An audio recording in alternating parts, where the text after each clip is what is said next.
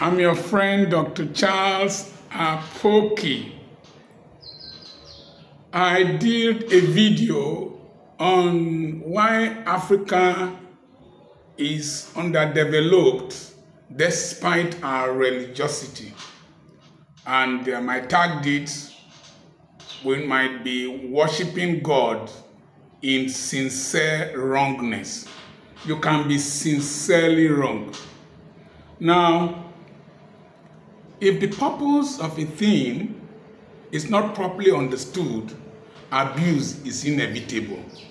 And when you don't know the functionality of an equipment, productivity is limited. It can even kill you. Now, why did God create man? God, if he wanted people to sing and praise and worship him, he already had angels, cherubim and seraphims that worship him. If you can understand the revelation that people like Daniel and John saw of the throne of God, it is enormous. If it is worship, he has 24 elders that bow down and say, holy, holy, holy. God does not need anything from us. So he didn't create us because of offerings and tithes. And he did not create us because he wanted us to display his power. God can display his power anytime he chooses, any way he chooses. And in fact, the display of his power does not make people reverence God, fear God, or become one of the arrows that I will talk about later, which is relationship. The children of Israel saw the greatest number of miracles in the wilderness, but they were still rebellious. So why did God make man? And why is it that Africans have remained underdeveloped in several aspects despite their religiosity? Number one, the Bible says that God made man in his image and likeness. That is resemblance and representation. If you make an image, it's a representation of something abstract or somebody. So we are supposed to be a representation of God, a resemblance of God, and then we're supposed to represent him. Let me take the first one, resemblance. God created this beautiful earth, the galaxies and the Milky Ways, from a distorted situation that was formless, dark, and void, but the Spirit of God was incubating this earth at least. Now, you as a Christian, if you have the resemblance of God, you are supposed to be creative. If you look at the Niagara Falls or the Victoria Falls, you will say, wow. I resolved one year that because I am godlike, wow, any person that sees me doing anything or see what I have done will marvel and say, wow. Wow is the language of grace and performance and excellence. When God created the earth and created man, on the sixth day, he reviewed what he had done. Or is it the seventh day? He reviewed what he had done. And it was very good. He started with good and then ended up with very good. Wow. When God created Eve out of the rib of Adam, when Adam woke up, he said, wow, this is now bone of my bone and flesh of my flesh. If you go to Israel, what you will say is, wow. How can a small nation, about 1/40th of the population of the Middle East, resist them and not be conquered by them? How can a nation turn a desert to a flourishing nation? How can a nation excel in medicine, in science, in economics, in military technology, and in finance. The nation of Israel and the Jewish race has won more Nobel Prizes than the whole of the rest of the world. So, if Africa is to progress, we must review our theology and our preaching to emphasize creativity and excellence. Anytime humanity was confronted by a problem, God found a solution. That is to say, even Jesus Christ himself, if there was a problem of lack of bread, not enough fish, he created a solution. We, as Africans, our theology must not outsource responsibility to God through prayer. That song, I hate that song. Prayer is the key. Prayer is the master key. Jesus started with prayer and ended with prayer. No, he did not start with prayer. He started with responsibility and ended with accomplishment. It is finished. So the theology must change.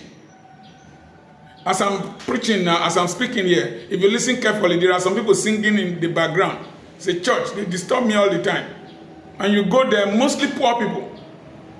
So, mostly unproductive people. So, resemblance. Resemblance is that you will hate what God hates. God hates iniquity. So you hate iniquity. God hates disorder. Let me tell you, the commandments were not given for us to make heaven. No, in fact, we might not even reside with God in heaven. It's going to create a new earth where we will dwell in.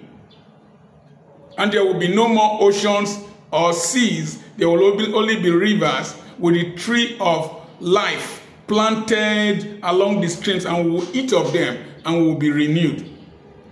So God gave the commandments, the statutes, for order, for efficiency, for productivity, for in such a way that when we resemble him, we can be more effective.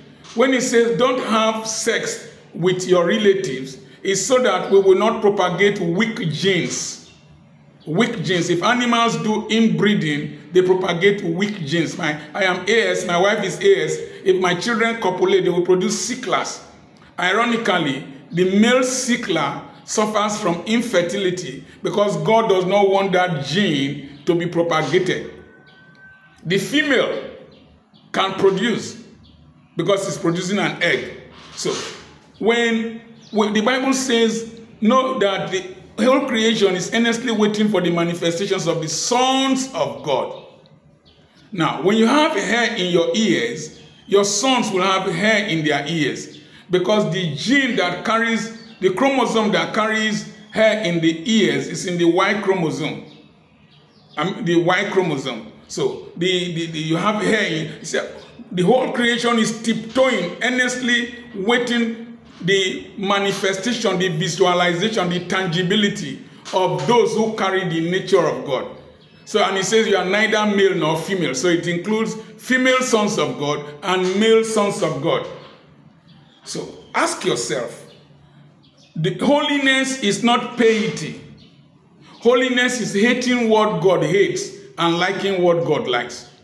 Until Africans and the predominant religion in Africa are Muslims and Christians, and they come from the same source, Abraham, then you must realize that we must hate poverty, we must hate oppression, we must hate dirtiness, we must hate injustice if we are godly or God-like. So, resemblance. The next thing is, I was looking at where the Samaritans live in Israel. It's so clean, painted white, so beautiful, Samaritans in Israel. The nation of Israel is fascinating. Compare the nation of Israel with some other nations around. So, you should fascinate people. You should produce beauty. You should produce order. You should produce justice. you should find solutions to needs in your environment. Be fruitful, multiply, replenish the earth. Then the next thing is representation. We are supposed to be the equivalents of God amongst humanity. What is anointing? Anointing is the connection of divinity to humanity to bring down the tangibility of divinity to humanity. That is to say, you step down the glory of God to retail God. You retail God. God does not come wholesale. You retail him. Because you are having the same spirit as Christ. That is why the Holy Spirit is called, I will give you another comforter. It's allos parakletos. And so you are supposed to represent him. When you are representing, you present him again for those who don't know him, who have not seen him. So when the governor is being represented, he does not say, the governor said, the person who is reading the speech. He said, I am going to do, I am going to do. That's why Elisha could say, according to my word. And that's why Peter said, silver and gold have I none, but such that I have, I give unto thee. In the name of Jesus Christ of Nazareth, stand up and walk. The man did not walk, but Peter pulled him up, and the man stood up and walked. So Peter was representing Christ, who is a representation of God in the physical form. The fullness of the deity dwelt in him in the bodily form.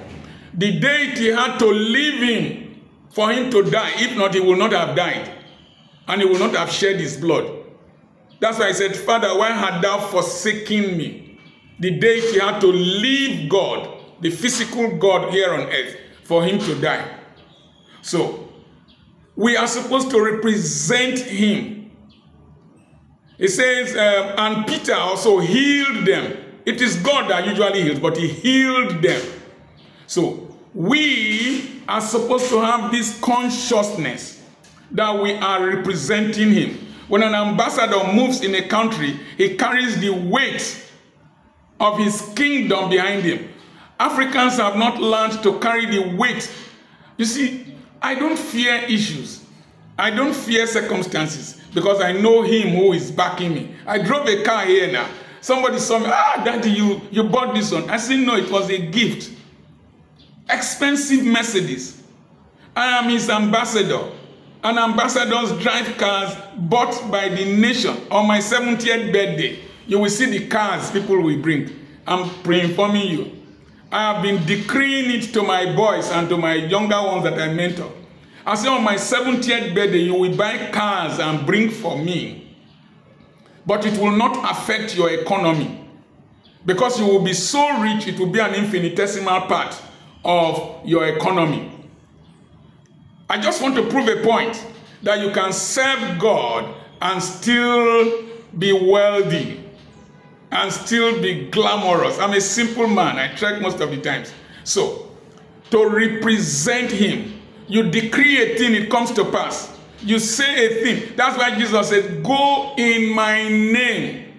Whosoever sin you forgive is forgiven. Whosoever you does not forgive his sin, the sin is not forgiven. Whatever you bind on earth, what is the meaning of bind? Whatever you limit on earth is limited in heaven. If two of you shall agree concerning a thing here on earth, it is agreed in heaven.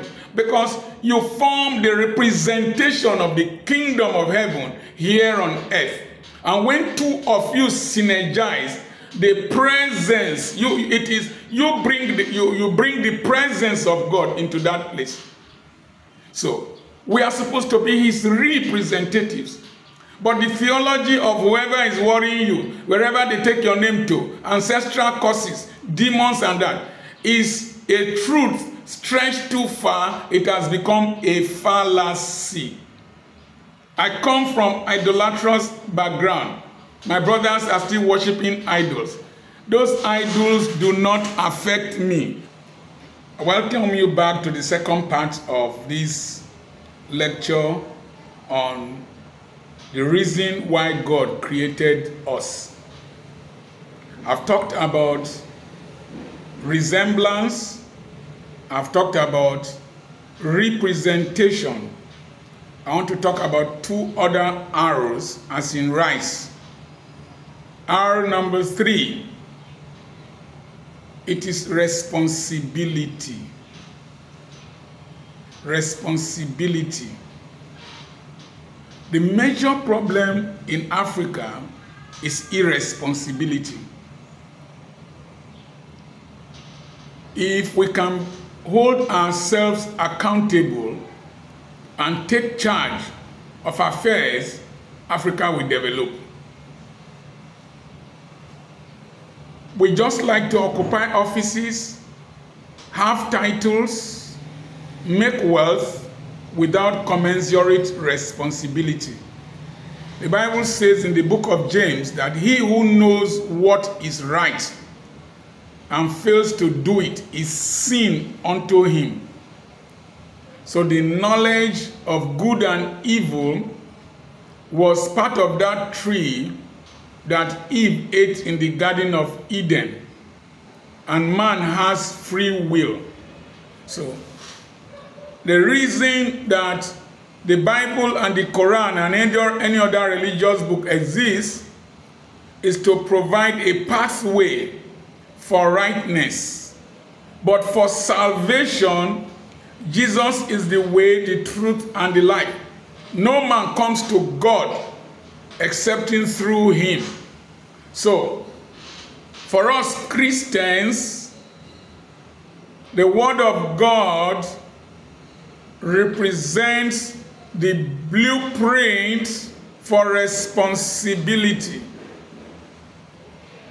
And if we profess to be Christians and we don't have a sense of responsibility, our society will be dysfunctional. I will not steal government money because I am a responsible citizen. I pay taxes because I'm a responsible citizen. I don't drive against traffic because I'm a responsible citizen. You don't cheat in my school because I'm a responsible citizen. If we light our little candles of responsibility in Africa, Africa will shine like a bright star. So, responsibility is the key issue. You will see a local government chairman drive through a road filled with refuse and grass to his office. It doesn't concern him. You will see a governor drive through a road that is very bad. The next time he will use a helicopter to fly over that road. It doesn't concern him. You are supposed to conduct elections and produce credible results. You will fail woefully as a professor. It does not concern you. You are not held accountable because you will deny. And because of irresponsibility, that's why Africans have constantly blamed the colonial masters, have constantly blamed demons, have constantly blamed witches, and have never blamed themselves. If you want to know an irresponsible person, he or she has an entitlement mentality, always wanting people to do for him or her without being responsible to somebody or for anything.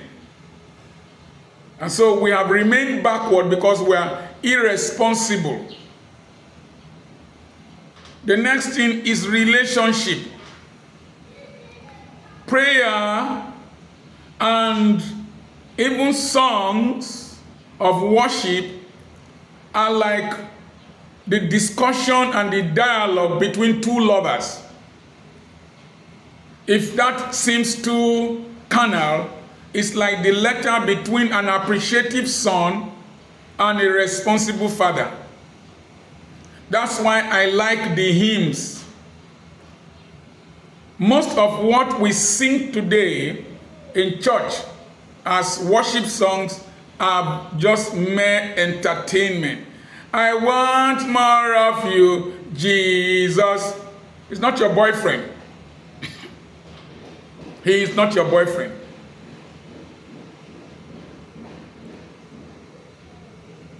Stand up for Jesus, ye soldiers of the cross. Lift high his royal banner, it must not suffer loss, or fading away like the stars of the morning. The scorer, only remembered by what we have done. Responsibility. Not Satan, don't fall for gutter. Matcha. How can you match somebody inside a gutter? Holy Ghost, you owe me something. How can you be bold enough to say Holy Ghost owes you something? What did he buy from you? Huh? Rubbish songs. Rubbish songs. And then you dance and gesticulate with iniquity, wickedness, carnality. What is it, African Christians? African Christians. I went to one of them. It was just basically traditional, idolatrous dancing that they were doing. I went to a church in South Africa. I saw the girl singing. It is her figure and her sexuality that was being emphasized, not Christ. That's why there's too much immorality in our churches. Too much of adultery and fornication. Relationship. David said, create in me a clean heart and renew a right spirit within me. Cast me not away from your presence, O Lord. He knew when he offended God that the Holy Spirit had departed. The Holy Spirit has left a lot of churches in Africa. The relationship between you and the Holy Spirit, he will lead you into all truth, revelation. He will teach you. He will comfort you. He will convict you. So relationship.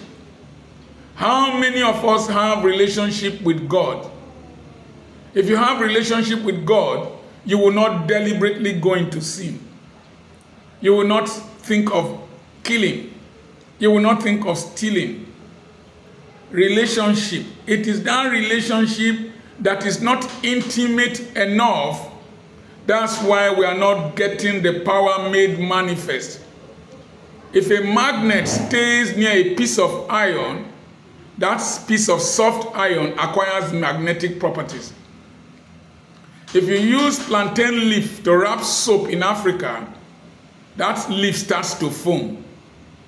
When Moses stayed in the presence of God, there was an induction of the glory of God over Moses. It was after he departed that the glory started fading. But today he resides in us. He teaches us. He reminds us. And so we are supposed to manifest his glory by an intimate relationship. But we have more relationship with our pastors, our denominations, than with God. That's why Africa is not producing Christians that can know the will of God, manifest the glory of God, and speak on behalf of God. I wish that these things will sink into our hearts. I discussed with a pastor who came to visit me. They are going to review African theology, the teaching of theology in African Bible schools. And I shared some of these things with him.